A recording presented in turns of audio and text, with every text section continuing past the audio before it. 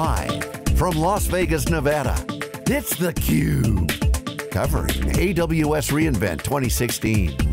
Brought to you by AWS and its ecosystem partners. Now, here are your hosts, John Furrier. Back everyone, we are live in Las Vegas for Amazon reInvent. This is SiliconANGLE's theCUBE. I'm John Furrier, my co-host Stu Miniman. Our next guest is from CA Technologies. We have Umair Khan, Principal Product Marketing Manager, and Raj Sundaram, Director of Product Management, CA Technology, Hybrid Cloud. You guys are DevOps guys, so this is a show for you guys. Welcome to theCUBE. Thank you so much, super excited to be here. So Stu and I are both closet clouderati DevOps guys. Back when DevOps was not the fashionable thing, it was a small community that grew, now it's full cloud, gone mainstream. DevOps is now the way, the new normal. What do you guys see within CA? How are you guys organized and what are you guys doing specifically?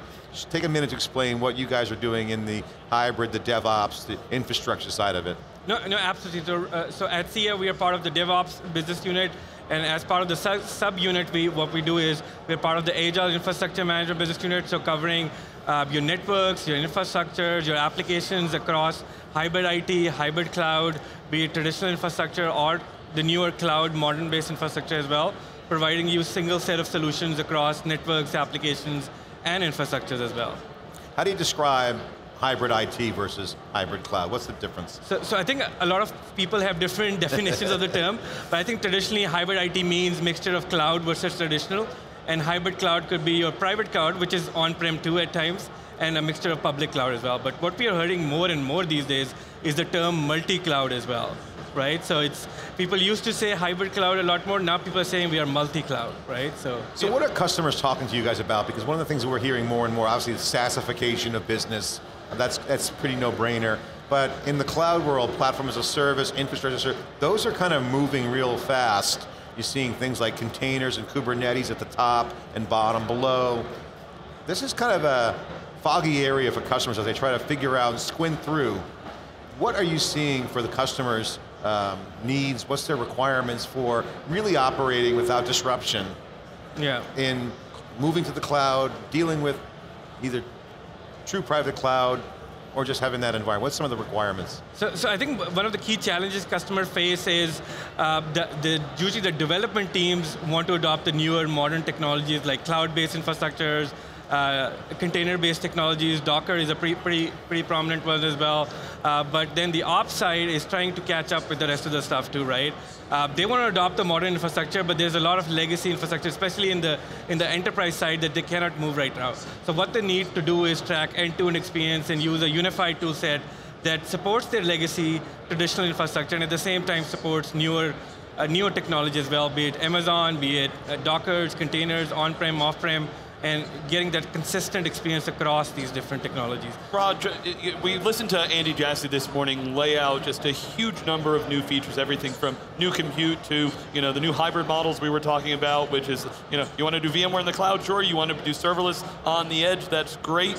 Talk to about kind of how you guys fit into the AWS partnership, what products you have, what Amazon services you work with, is that everybody's got kind of the areas that you partner with, the areas that you might compete with, and who knows, tomorrow Amazon might announce something that competes against everyone here. So tell us where you fit. Absolutely. So that's a great question. I think Umair alluded to this. Most of our customers today, they are in the lift and shift phase of cloud migration.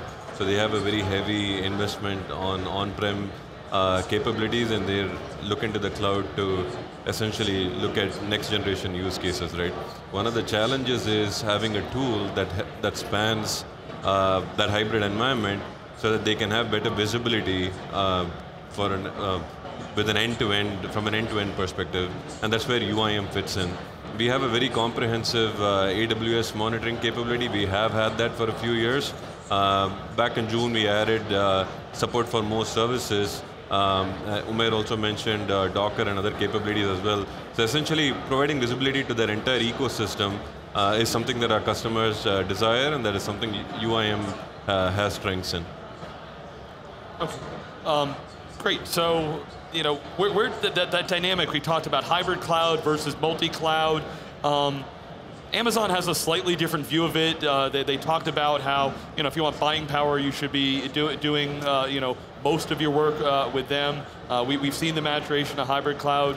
Maybe can you dig into what are you seeing from customers? Is it, we said there's my on-prem stuff, there's SaaS, there's public clouds. People are doing things in all of those buckets, but especially public clouds. What's the strategy you're seeing from your customers? What do you hear from them as they try to sort out this hybrid multi-cloud world? So I think, let me take some specific use cases here, right? We have a large pharma customer who has traditionally had a very large on-prem set of capabilities, and they're looking to move their entire workload to AWS. So they started small, experimented, characterized workloads both on-prem and in the cloud using UIM to make sure that their end-user SLAs they would be able to meet. And once that experiment was successful, they have since then scaled their migration using Amazon's partner network. But their management tool of choice was able to give them that perspective that whatever they did in their past with the on-prem model, they would still be able to meet their end user SLAs when they move to the cloud. So that's one specific use case. We have other customers who, Andy talked about DR this morning, use the cloud for disaster recovery sort of use cases. So they have their hot data resident on-prem, but any archival data they would place in the cloud as well. So that's a third use case. I want to get you guys' thoughts, because you guys are in the enterprise market pretty deep. You have a lot of customers. Some are unhappy, some are happy, further along, progress bar of the different versions of who's further along on cloud. But one of the things that's consistent is the APIs are going to be big in the cloud. And most people would rather sling APIs between services that might not be something that they have to build. So there's kind of like this app development, agile, DevOps, next generation app development framework where it's like, hey, I'm just going to use that service, why build it? That relies a lot on APIs. What are your thoughts? What are you guys doing in this area? Because this becomes part of a lot of that crossover between DevOps and app development. Your thoughts on what you guys do there with customers and value proposition around how that's developing? So we have a lot of API management tool set as well in the broader CA portfolio, but when you're talking about APIs and integration of services, then what as a business unit we really help you is throughout the application lifecycle, going from dev to test to deployment, we have the right tool set, providing insights into code level, into the infrastructure run on it, be it Docker, be it Amazon, be it on-prem infrastructure. So as you move to the different application lifecycles, from a performance management point of view, you can monitor across all of these through our holistic portfolio. And it's really important in DevOps. I know DevOps is all about speed, but it's also about quality. It's equally as challenging ensuring the number of bugs.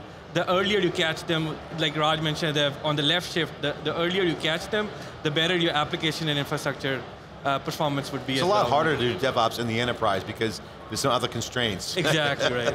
And what are some of the top ones that you bump into that you guys are working to solve through to help customers with? What's different inside the enterprise versus a cloud-native DevOps? Yeah. Cloud-native, pretty much a green field in the enterprise. What are some of the key challenges that customers are having that you're working on? I think it's dealing with the traditional infrastructure and the on-prem as well, right? Imagine you're a bank and you just developed a banking application.